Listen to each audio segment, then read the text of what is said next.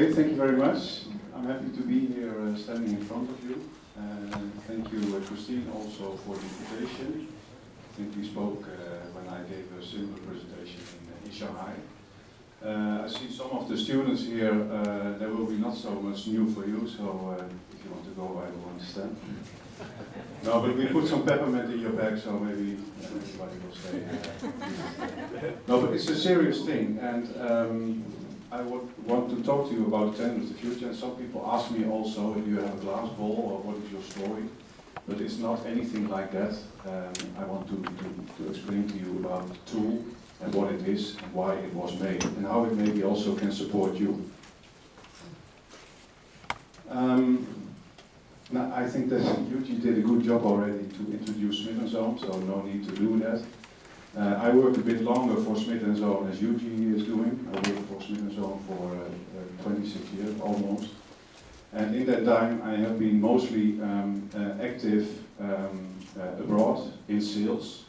And to be honest, many things what I've seen in this industry I'm not so proud of. And I start realizing that also mainly since I'm in the new job, since I'm responsible for sustainability. And I totally agree with the remark Steve was also saying.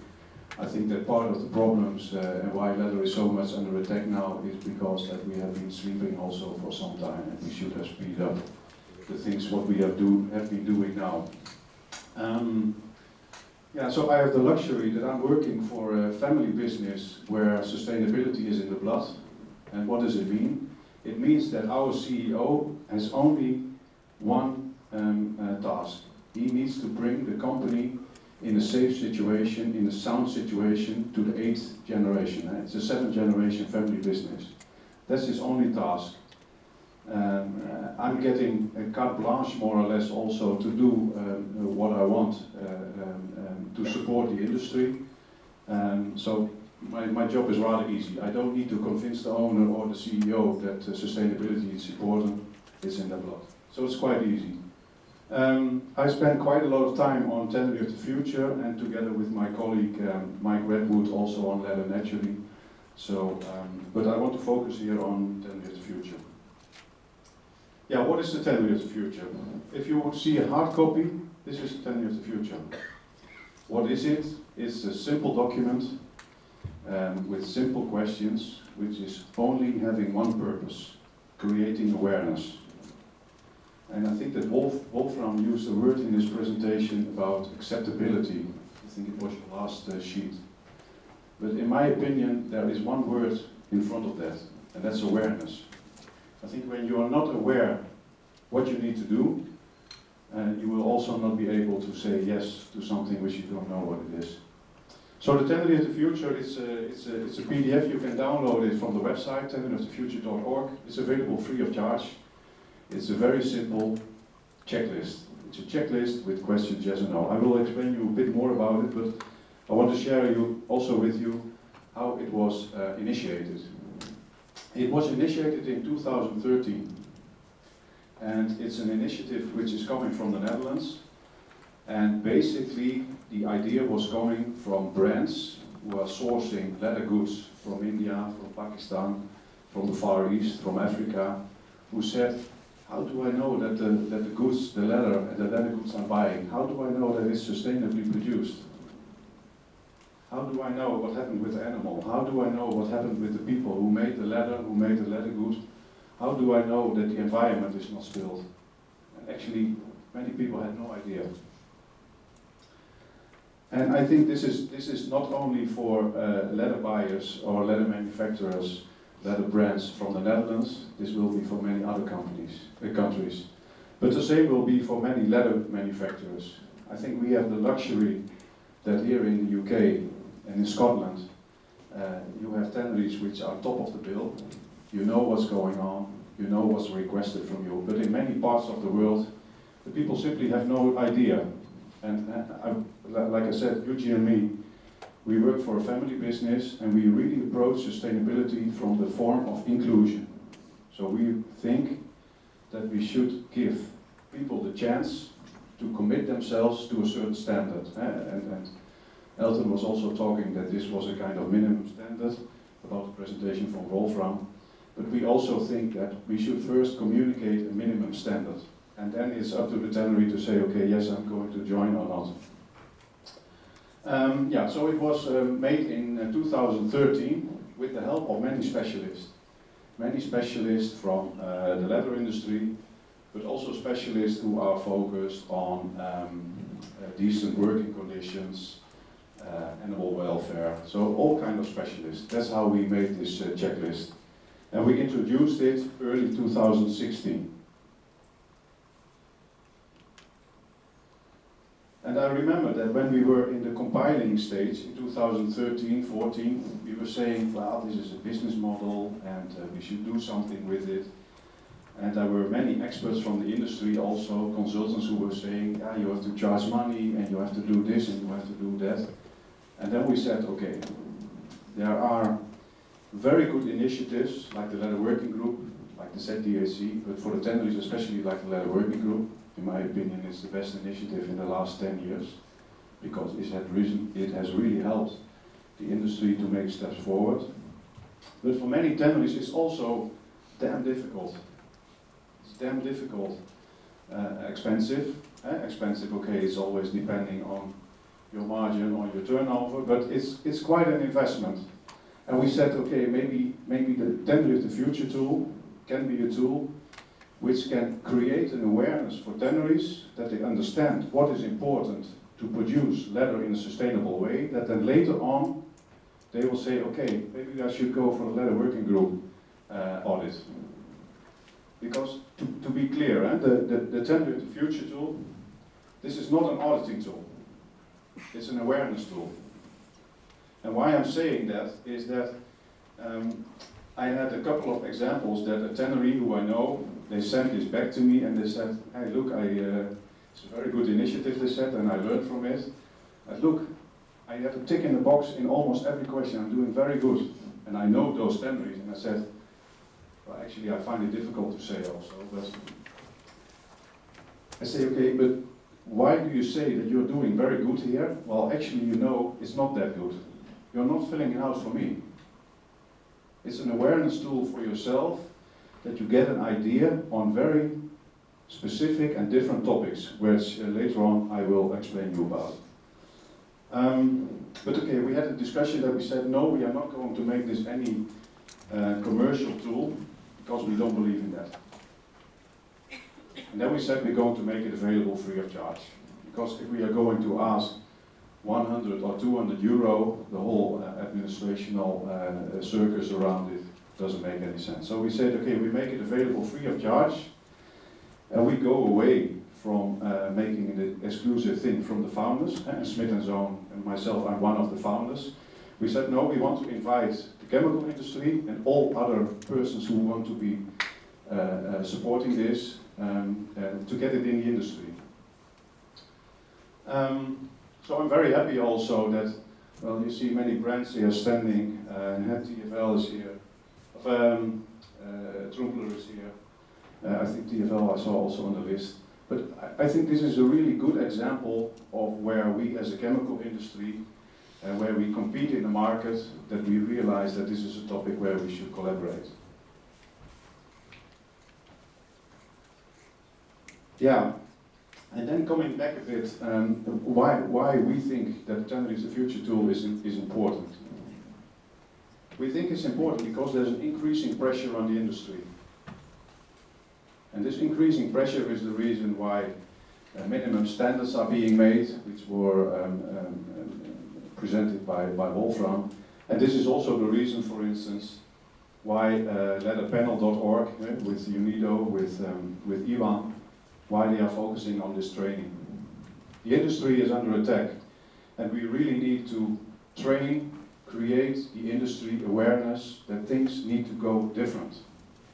And I totally agree with some remarks which have been made earlier on. If a tannery in the end says, okay, I've done something like that, and for me this is not practice, yeah, go out of this industry.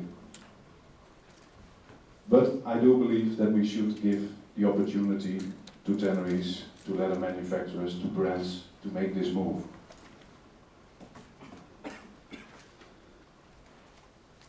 because it's all about image. And I'm also connected together with Mike with Leather Naturally, and here also for Smith & Son, Leather Naturally comes forward, because we are really convinced that we should realize that we can do everything very good. If all the tanneries, all the leather manufacturers in Europe will do a fantastic job, and there will remain to be a part in this industry who is not doing that, they are killing just the image of leather. We can do many good things, but it's not going to be enough. So this is also the reason why we are engaging also with the Tannery of the Future, and we have been trying to reach also tanneries in various countries where they could really make use of this, to try to make them understand what's happening in the leather industry. And for many tanneries in countries where the conditions are not that good, in many cases these tanneries, they simply have no idea. They simply have no idea also what a brand or what a consumer in the Western countries or in America or whatsoever is demanding from them. In many cases they have no idea, and I've spoken to many tanneries in my history with Smith & Son, and many of these tanneries are receptive also to this discussion and want to make a choice also if they are going to be in or out. And I think this is a good way. So is it time to give up leather? No, it's not time to give up leather. But I think that we should all realize also, and I think we realize also here, that the transparency and to be more open on how leather is being produced, we have a big challenge there, and we have a responsibility there as well. So how can the Tannery of the Future tool support the industry? It can increase the awareness of what is sustainable leather production. It can support the production of leather with the best available techniques. And I will show you later on in the tool what we mean with that. Because what we mean with that is that we say, okay, we are asking questions on specific topics, but we are also linking to sources of information where the people filling out this Tannery of the Future checklist can get more information from.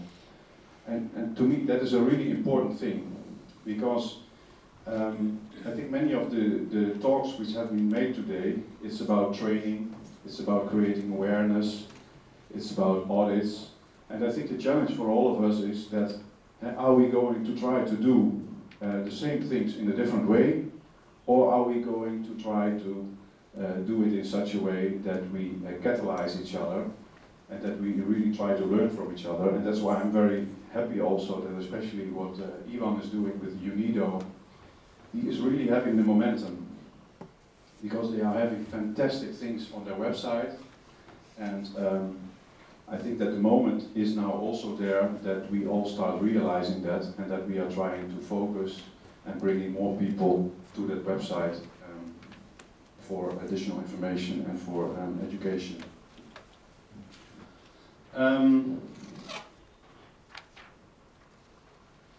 What we have also seen, from brands who we know also that they are working with this tool, that they are mainly using this tool also to get a discussion with a brand or with the leather manufacturer. That they start talking about sustainability, that they start talking about emission, that they start talking about safety, that they start talking about work condition. And it's especially this discussion which is helping the industry forward. So how does it work? It works that everybody who's interested can download this tool, and in practice it works like this, that or the tannery or the brand is asking the leather manufacturer to fill this out, and not as an audit, but just as a discussion topic. So in the cases where the tannery has filled it out, the tannery and brand are sitting on the table and talking about the outcome. And the Tannery of the Future is focusing on 14 different topics. And we are talking, and that's why I think it's so important that we should understand that it's an awareness tool. Because if you look to all the auditing tools so far, all the auditing tools are focusing on a small topic. They are, Leather Working Group, for instance, is focusing on environmental stewardship. The ZDSC is more focusing on the environment and on water and what the chemicals are doing with people and with the environment. BSCI, there are all kind of social audits, but really there are no programs which are all focusing on all the different topics. Because to audit a leather manufacturer, and okay, the leather manufacturers here know best themselves, to audit a leather manufacturer on all these topics is impossible. And it's also impossible in such a way that there are so many brands who have their own standards and they will never agree on a shared standard. So what we have said, okay, we are going to focus on these 14 topics with simple questions, just to have to use it as a conversation starter. Well, this is an example of the health and safety page. So in the top, we try to explain a bit why this is being used. And the health and safety, the main message here is that consumers want to use leather products that have been produced under good working conditions. I think it's rather simple. Rather simple in a way, if we all buy a pair of shoes in the shop, I think nobody wants to be responsible that harm has been done with the environment or with animal or with people. So you want to commit yourself to something. It's simple questions. It's simple questions, and some of these questions you can ask yourself, is it auditable at all? No, it isn't, but it's also not necessary. It's just that we want to have the leather manufacturer for which this is a good tool to think about, why should I have a health and safety policy in use? Or why should I organize health and safety training for workers? Or why should I take, why should I have personal protection equipment like shoes, boots, gloves, protective clothing? So it's really awareness, awareness, awareness, awareness. Here you see some of the links, and here you see some of the links where we already try to relate to the initiatives and the programs which have been set up already in the industry. So here again, our principle is that we don't want to try to reinvent the wheel, but we want to make sure that we make use of the tools which are already available in the market. Yeah, responsible leather manufacturers have a huge potential. Yeah, it's damn logically, I think. But I think also, and that's also what I hear when I speak with brands in the Netherlands, for instance, that there are not so many consumers asking where the leather is coming from.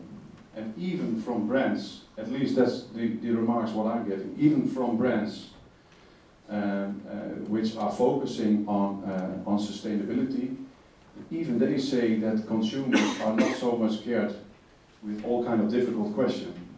But it's all about also not wanting to be confronted with a bad image. So a lot of people are in this also from the defense, but I think we should use it as a big potential opportunity for the future. What we try to do with Tannery the Future also is that we try to focus on the wide picture. Because I also know leather manufacturers in some countries who have some parts perhaps rather well organized, and when you look then to the other part you think, oh my god. And that is also the discussion what is going on also in the Leather Working Group now, is that the Leather Working Group is a very good initiative, and where there is now also the discussion we should go further because everything is okay when we audit, but how is it in 6 months' time or in 8 months' time? And I think if you're a responsible leather manufacturer, that's no problem. But here it is also a point that there are also people who only go for the certificate, and it should be okay on the day that the certificate is being audited, and for the rest it's not so much an issue. The crucial message here is also that we also try to say to the Tanneries, don't wait, start today to make a chance. You can make it very difficult for yourself, but you can also say, okay, I can make certain changes already from today. So that's the message we also try to give when we are making presentations to Tannery organizations. We just released a new newsletter where we analyzed the number of downloads and where the downloads are coming from, and it was released a couple of weeks ago. We have now a bit over 500 downloads, and 150 of these downloaders describe themselves as directors or board members. 145 are active at management level. 85 downloaders are technicians or active in R&D. 30 of the downloaders are CSR managers. 26 are connected to knowledge institutions or lecturers or students. And 25 are in marketing and sales. And from these 500, we have now some 80 downloaders from the Netherlands. Okay, it was invented there also, so most of the promotion was done there. 65 from India, 44 from Germany, 33 from the United Kingdom, 16 from France, 15 from Pakistan, 15 from China, 13 from Italy, 12 from South Africa, and 12 from Brazil. I would like to invite you to download the tool, tannerythefuture.org. It's available free of charge. Any comment of you on this tool, or where you say, okay, I can support you in building the tool, expanding the tool, or promoting the tool, or using it in the project, we are very open to your comments. We would like to support you also where we can, and I would like to thank you for your attention. Thank you very much.